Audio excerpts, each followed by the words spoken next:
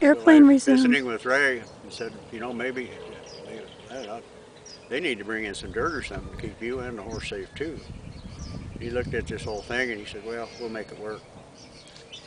So the deal started, and they bring in this 2-year-old filly, and of course Bermuda hay on concrete or on tar paper and concrete is still slick as heck. Bermuda hay itself can be slick.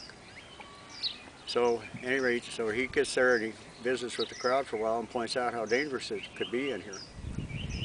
So what he did is he just kind of drifted around in the pen and just let the little filly just kind of move around, and he pretended she wasn't even there, and he talked to the crowd about his horsemanship and what we were going to do and how dangerous this really was.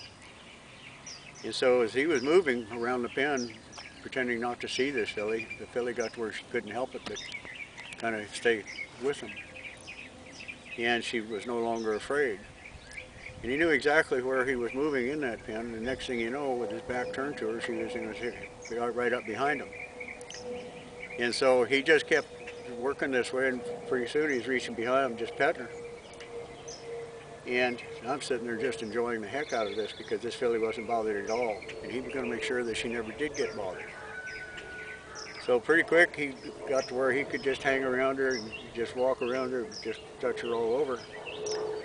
And next thing he put his halter on, and she just kind of found the end of it a couple of times, but then she came right back to him.